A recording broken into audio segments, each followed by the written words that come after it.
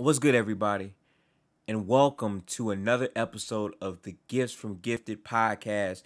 It's your host with the most. My name is Gifted, and we're back for episode 2. I appreciate all of the love and the encouragement that I got from the first episode. I plan to make this a consistent thing. Again, every Monday there will be a Gifts from Gifted upload on all platforms. If you're watching this on the YouTube side, I appreciate you. Shout out to you. You get to see my face for the entire time. But if you're on Spotify, Apple Podcasts, or any other platform, I really appreciate that as well, because I want to grow this on multiple platforms. So shout out to everybody who's even tuning in, listening to me rant and talk about things in life, right? So for this week, what I really wanted to focus on was money management and the concept of life in general. I'll probably touch on money management a tad bit later. I do want to have a full podcast episode dedicated to that. I think that's very important. But for today, I really want to hone in and focus on life as a whole. What made me come to that realization this week as I was pondering the two was primarily something that happened to me this week. So I work a job for a government corporation. I'm not going to say which one, but I do that. And I basically deliver things for people or whatever.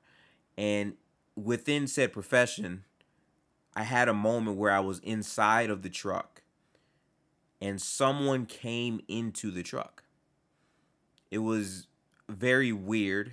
It never happened before, ever, right?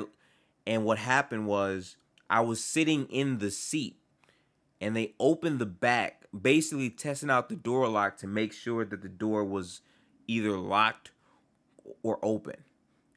And they saw my face and they closed the door and they ran off. And in that moment, I froze up because it was the last thing that I expected. And I was very nervous. Life is such a frail thing. Like, it's this thing that we take for granted. We're so used to waking up every single day. We just expect things to always go our way. So when I was in that position where something like that happened, I didn't know how to respond or react. I just froze. And like they saw me and we locked eyes or whatever. And then he said, "Oh, shoot." And then got out of the truck and walked back. And I saw him and his friends go into their vehicle and go. And part of me was like, I could press the issue. I could find like the license plate. I could do all this and all that. I could report all of it. But in the moment, I was relieved. That was the first feeling that came over me, because in that moment, I realized I could have lost my life. I could have died. And like, death isn't something that I always think about now in my older years. But when I was younger, growing up, death was so normal. It was weird. In my community that I'm from, I live in Detroit. Things happen to people all of the time. If people die, there's like dolls, toys, plush toys, a bunch of things that people leave in the spot that they were murdered in or just like died in to pay respects. There's shirts that people wear that have pictures of that person, the names of that person, and it's meant to remember them while they were here. So for me growing up, I just saw that around so much. I became numb to it. And that's not something that is normal. We shouldn't be numb to trauma. We shouldn't be numb to seeing things like that happen.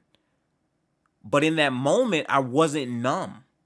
I was like very conscious of my life and the danger that I could have been in. Because again, I didn't know what was happening. I was literally in my truck, turning the AC on. It was a very hot day. I was doing a whole lot of stuff. And then literally, they just opened the back of my truck door. And I didn't really know how to respond, because I'm just thinking about how wrong things could have went. Imagine if he opened up the truck, he had a gun, I scared him, and he shot and killed me. I could have died in the truck. That could have happened. It didn't. And like, I thank God, I thank the powers that be that like didn't have that happen to me. But that just makes me just think about life as a whole. Because again, there's so many situations where I would have died or something else crazy would have happened, right? So to me, in that moment, I just felt relieved. I felt happy to be alive. And that happiness is something that a lot of times when we're at our rock bottom in life, we just completely forget about. Like how much worse things can be. And if anything, from that experience, I feel even more motivated to keep doing what I'm doing, to keep pushing through the anxiety and the depression that I sometimes face with what I'm doing, with my direction in my life right now, because I understand the feeling I get from it. I feel happy when I'm creating content. I feel like it's a big mountaintop to climb, of course, but I feel complete in a way because I'm constantly working at something that will never resolve itself. Like, this is not something you do where it's like, you do this task one day, okay, you're done. This is something that can be a constant area of growth, and it's consistently satisfying. And in that moment when I'm in the truck, I just thought about that. Like, I felt fear because I felt like I hadn't done everything I needed to do yet. I hadn't accomplished everything I wanted to accomplish. It didn't happen for me. And I felt so afraid of that moment being taken away from me. And I just sat there. Like, they left. I sat there in the truck. I moved the truck up and I just drove. And then I parked there. And I just like sat with myself for 5 to 10 minutes. And then I got right back out there. And that's the crazy part about it. I'm so used to negativity around me and things of that nature that I'm accustomed to having to move on. And I feel like as a black kid growing up, especially in our community, with all the injustices that happen on a day-to-day constant basis that we can never control, we can never fix, we can never somehow just turn the tide on these things, we're so accustomed to moving on. We're so accustomed to people being outraged in the moment, rioting, doing all of these things, but then 2 weeks later moving on, that we have adapted to where we move on. And I don't mean to speak for the whole black community. That's not what I'm doing. But I'm talking about the mindset that has to happen for us to coexist in society. To not just completely rebel, go rogue, you know, like really turn to war, bad thoughts. I'm saying to exist in this realm, in this sphere that is the United States of America and not lose our minds, we have to find a way to put it to the side, to have it be this fleeting thought that comes back to us, that stays etched in the back of our brains, but not at the front. And I don't know why, but like after that moment, I've just been thinking about that. And like life has always been a very interesting thing to talk about because there's so many questions. Why are we here? What is our purpose? What makes us tick? Why are we not dead right now? And like we never really face these things head on. Sometimes we just bury ourselves in what we think our purpose is, work, school, other trivial things that don't really matter in the long run. We just fill ourselves with these things to push those thoughts back into the end when we're at death's door, when we're about to be in that predicament or that situation. And for me, I've never been a fan of that. I've always wanted to think about these things and have these conversations and these thoughts. And for me, at least, reading at an early age gave me a door to look at it and peek through other people's stories and what they went through and how I perceived their situation and how I put myself in their perspective. Like it made me think about it from those layers. And then when you peel back life, those are the layers to think about. because the people that came into the truck prepared to steal whatever was in the truck, that doesn't necessarily make them bad people. Like, for all I know, they could have been on their last dollar trying to make their situation correct. Or they could have just been some young kids playing around, trying to steal some stuff, but not trying to get too crazy with it. That's also there too. But where you're at in life can dictate so many things. The environment, going back to a broken home with no real family support, so you're doing certain things just to fit in and find friends and find people that treat you like family, take you in like family. Like there's so much context to their life that in the moment I have no idea of. I'm robbed of. They don't know me. I don't know them. To them, that truck was a vehicle to their success, a vehicle to satisfying that itch to like riot and rebel. Like that was just something else for them. So why do I have to then say, well, because this is happening to me, that makes these people inherently bad? That makes these people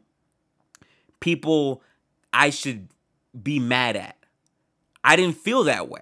I didn't feel a way towards them for doing what they might have done or were about to do. I was just grateful that nothing happened. And I think that's perfectly fine. But every time I just close my eyes and I think about all of the potential scenarios that could have happened, it just makes me like super grateful even more. And again, like I try to take all of my blessings in. Like this podcast and this platform that I'm building on YouTube and like what I'm going for in this gap year. Like these are things that sit with me and make me feel like I'm not working hard enough. I got to put more. I got to be more consistent. The podcast wasn't on Apple Podcasts. I got to get it on Apple Podcasts. The Spotify link was broken. I'm not scheduling my tweets out in enough time. I'm overweight. I'm not losing weight hard enough. I got to be better. Like that constant chase and growth for perfection is something that has dominated my life in school, out of school, trying to find partners. Like that type of chase has been ingrained into my head. It's been something that is similar to just breathing. Like how we naturally breathe, that is how competitive I've been for my entire life. And my dad told me that, my mom told me that, but also just I took that in. I felt like I needed to be better than people in a lot of regards. And I felt like I needed to show that and prove that to myself almost. Like I deserve to be at Michigan. I deserve to be in these spots.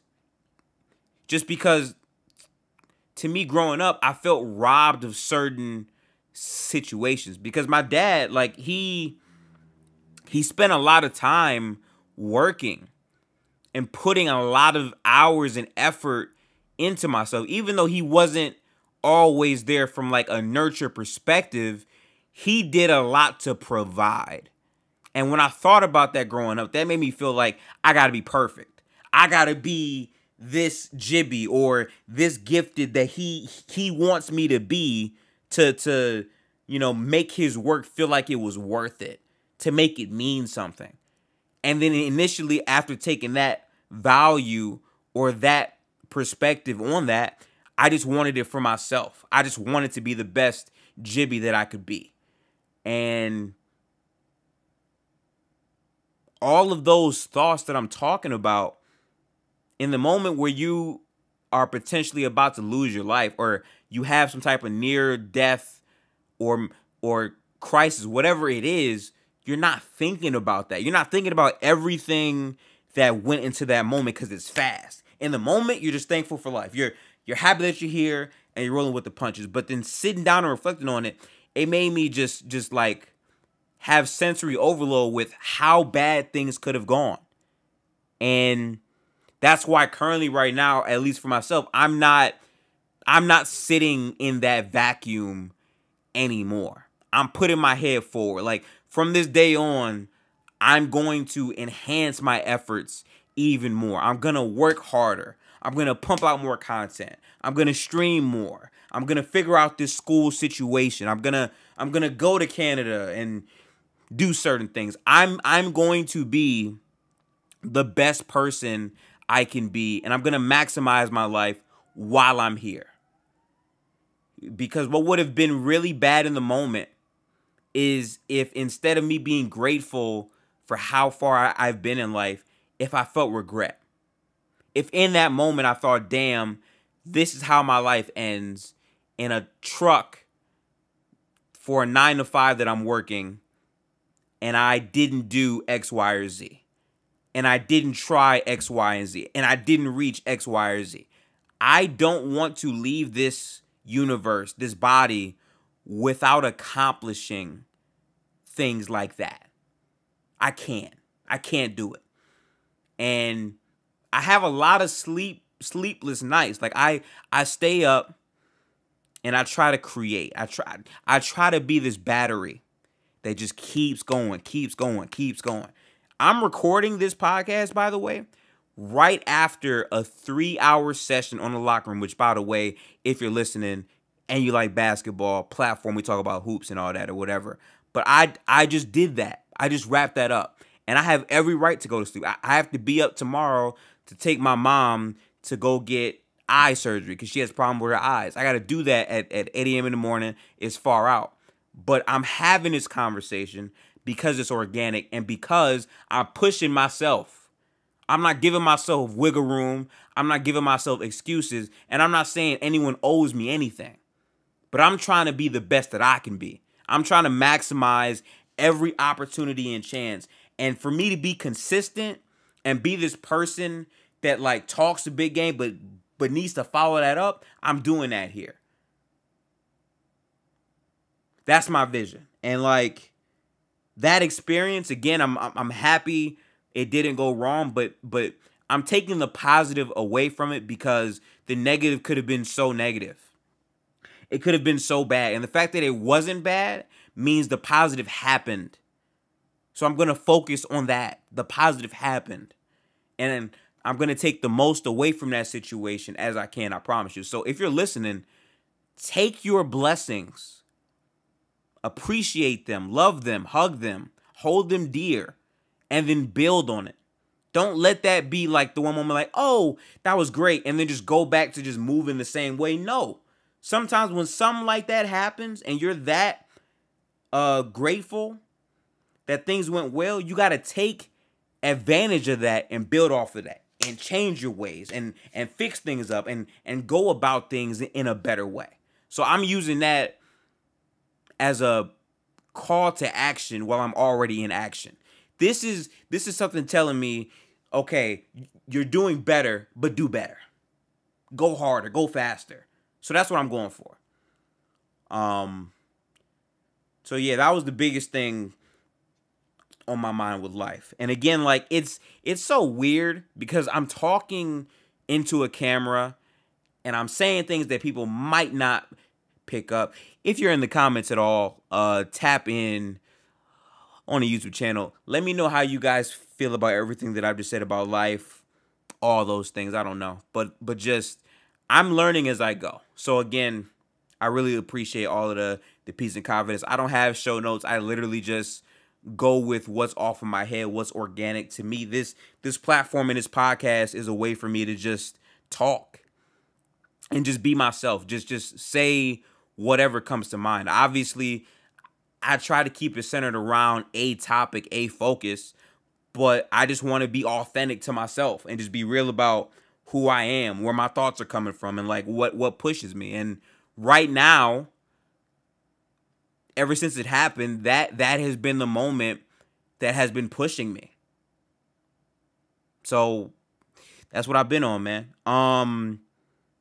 As far as money management, again, I want to have another episode where I dive into the specifics of money, where it's like, how can you grow? How do you make money? How do you restore credit, repair credit? I'm very interested in those things. But you know what I'm going to do? for this podcast, the first half I focused on like life stuff. The second half, I want to focus on the concept of money, because I actually think that ties back to life. What my mistake was as a younger kid is I associated money with life. And the reason why I did that is because I saw my mom working very hard for me to just have lights or be in some nice house or just eat good food like oranges, greens, all that type of stuff. And I was a very frugal person who was cheap. I didn't want to spend money. I was so afraid of spending $10, $20. Anytime I got any money from anybody, I would just hold on to it. I didn't care about clothes.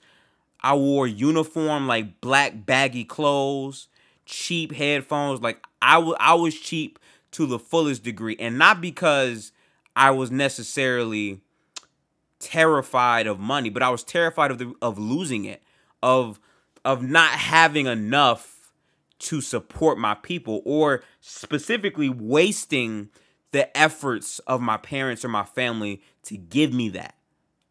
And like I was very possessive when it came down to money because of that ideal. And that ties back into like how I've changed so drastically, because when I was younger, anything that I got from my parents, I respected. I just did. Like, my dad would get me shoes. And instead of me wanting new shoes every 3 to 4 months, I would wear those shoes for years. 2 or 3 years. Downstairs to this day, I have a pair of LeBrons that I've had for like 5 or 6 years. In condition. The soles are not coming out because I take like so much care and appreciation, because they didn't have to do that. I could have been on the street by myself having to figure things out. And every day for me when I was younger, when I was looking at things, I thought about that. I thought about how grateful I should be to even be in that position, to be born in this time frame where I can take advantage of certain things with technology and be so grateful for everything that I have. So anytime it came down to things like that, I just appreciated it. I just did. So I never spent money. But now that I'm older and I'm in a position where I'm making some type of money. I'm still poor, by the way. Let's not get into it. I still got to get my stuff right. But I'm just saying, now that I'm in a different position, I now look at it as money isn't life. Life is life. Money can get you things that can boost how you feel about your life and potentially make your situation better. But ultimately, you can have all that money in the world, but it's not going to replace everything that's in life. Money can never be the substitute for what a good life is. There's many depressed millionaires who have millions of dollars, nice homes, nice cars, nice watches, all that stuff. But they're buying all of these things to make up for their soul, to make up for the things that they're missing on a daily basis in their life, to make up for the void that they have of real friends, of people that care about them. Those things are missing, and they use money to fill that void. I was never of that mindset. I more so associated money with love. I associated you spending $100 on me in any scenario was you loving me because you worked hard to get that 100. That's how I looked at it. Now I look at it as money is a means to an end. You have to be comfortable with spending money, because spending money, A, is how you can make money, but B, spending money is also how you shed yourself away from that, I can't talk. Shedding money, this is a bad podcast. The point I'm trying to make, sorry about that, is when you have money and you're spending it, you're building on other things.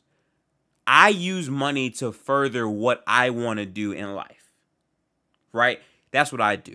I've spent a good amount of money on the camera. I spent a good amount of money on the lights in my room, the monitors, the gaming chair, the PS, like all of these purchases that I've made has been for a distinct purpose to grow off of and use that as a platform to expand into other things, into YouTube, into Twitch. Like, that's what I've used it for. And to me, that is a healthier way to do it compared to just buying things that are kind of disposable. Like, clothes are important, right?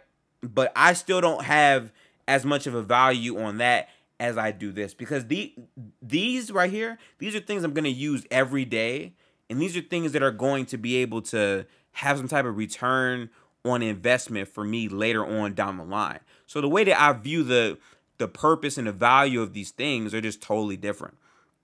And I was so frugal when I was younger. Like, if you gave me $10, I wouldn't spend any of that 10. I would just hide it in my books. I would hide it in my room, and I would just hold on to it. And I would be scared to spend it because I had a fear of losing it. I was just hoarding money, just holding on to it over and over and over. But after I left the country and I went overseas and I saw all of these things happening with people, and how they spent money to better themselves, I looked at it as a tool that you can use to add on to your life instead of it being the thing that takes over your entire life. So now, because of that mindset, I have a healthier relationship with money.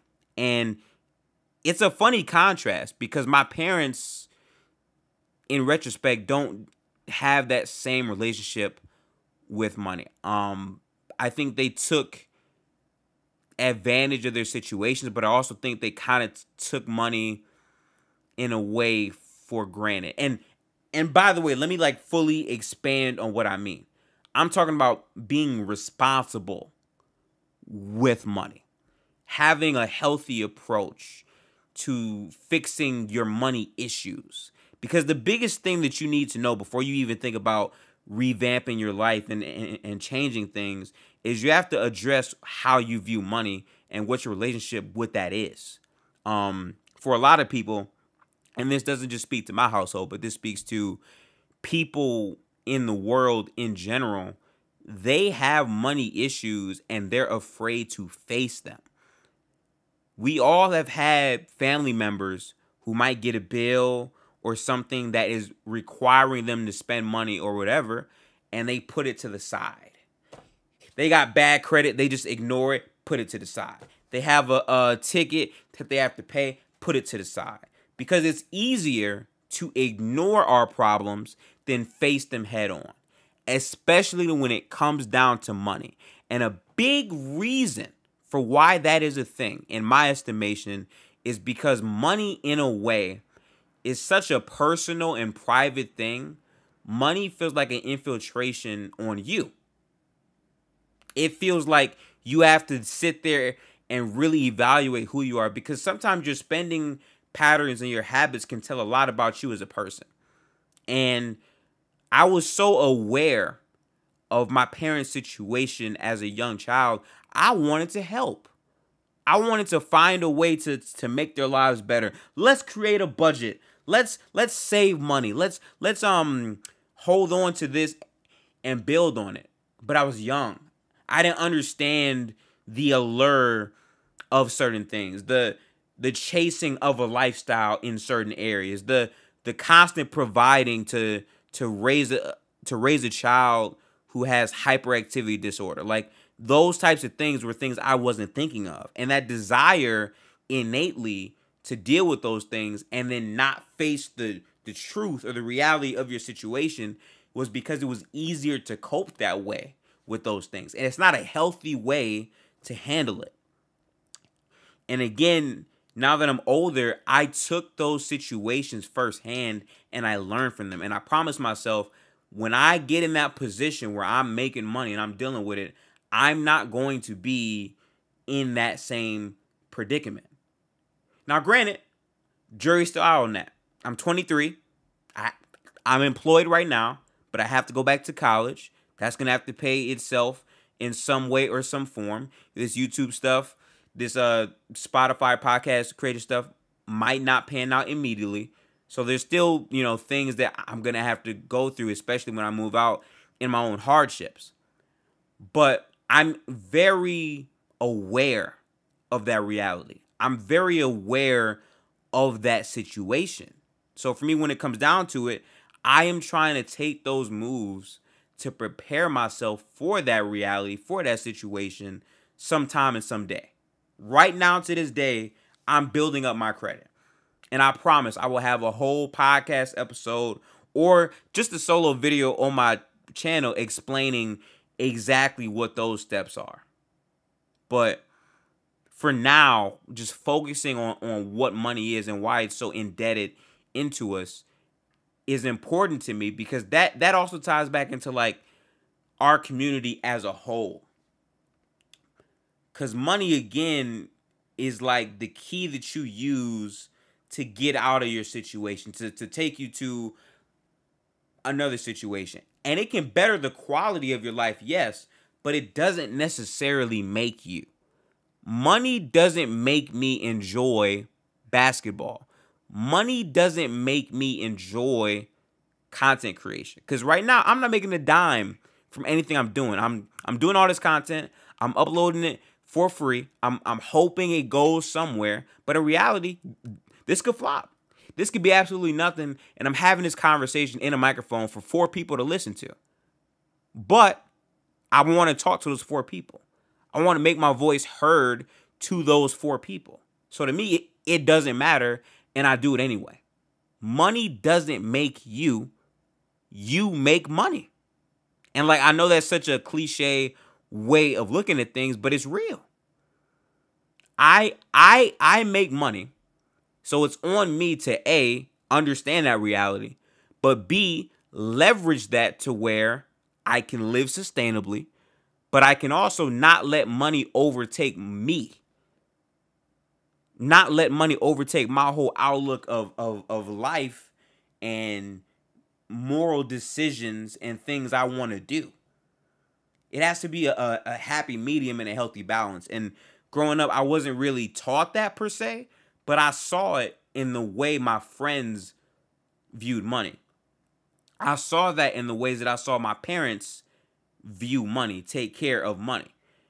And to be honest, that was big for me, because being that vulnerable with money and understanding what it can do to you at a young age really is why I'm so outspoken now to talk about other things that have nothing to do with money. Like traumas or things that have happened in my childhood, I can openly talk about because of having to face money. To me, fear of money was my biggest thing to deal with. And once I got past that, everything else felt easy, because I'm facing the music about real stuff that I'm dealing with, right? So that was my vessel. I don't know exactly what yours is, but keep that in mind.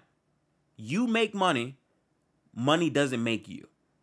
So try to keep that in mind healthily while you're here. I don't really have show notes, but those are the 2 primary things that I want to talk about on this episode of Gifts from Gifted. Next week will probably be an hour long, but I got to be honest, like these past couple of days, that's just all I've been thinking about that has really been etched into my mind. Next week is either going to be a full-on podcast that's showing you how to grow money, how to restore those situations, or I'm going to talk about self-esteem, which could really take us down an entire rabbit hole of other things. But I don't feel like just talking mindlessly for an hour just to fit the hour requirement to like make this super long for no reason. I feel like every podcast has a purpose, and I think on this podcast that has been currently 34 minutes, I feel like I've lived to that purpose and I've executed on that point. So if you listened all the way, shout out to you. But at the same time, 5 stars on Apple Music, Spotify, whatever platform you on. And also, like and subscribe to the YouTube, man. That's the way I can get to the money. So that would be nice. You know what I'm saying? Subscribe, like some videos. I got some content coming. I really, really do. But I do have to get up in the morning. So I'm going to end this show here. But again, I want you to know that you are appreciated. And I don't take this like I don't take this for granted. I don't. I appreciate every bit of people that pop in to hear 5 minutes or 10 minutes of what I got to say. It feels weird looking into a camera and knowing that someone is listening or watching me say words and they care. So again, like, the fact that there's even people doing that, I appreciate that in itself. That's wild to me, right? So I appreciate you, and I hope that no matter what type of situation that you're going through, any impasse that you're in life right now, just know that things play out a certain way, but you have to have the confidence in yourself to go on despite that. And I want to give you that confidence through some of my stories and through some of those life lessons and those types of situations that I've been in to expound and really talk about my life. So I'm in the podcast here, but I appreciate y'all for tapping in, and I'll catch y'all next week on Gifts from Gifted. Peace out, everybody. Have a great week and stay focused. We got some things to do. Peace out, people.